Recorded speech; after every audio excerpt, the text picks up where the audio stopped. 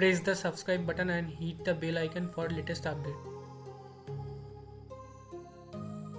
Hello friends, welcome to Civilopedia. If anyone want to compete in a popsicle bridge competition, then they will search for popsicle bridge design in YouTube. After searching, they will get many of videos, but 80% of these videos are clickbait. So today I will tell you 5 tips and tricks to make a strong bridge to compete in a popsicle bridge competition.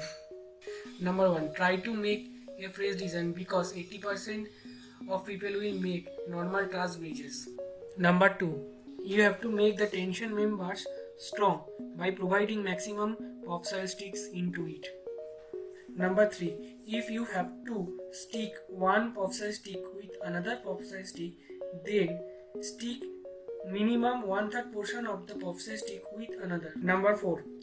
Don't use extra sticks in the bridge structure because if you are using extra sticks, then bridge weight will increase. That will affect your bridge weight ratio because weight ratio will decide your rank.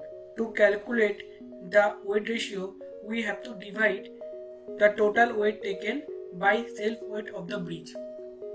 Number 5. After making, we have to paint the bridge with glue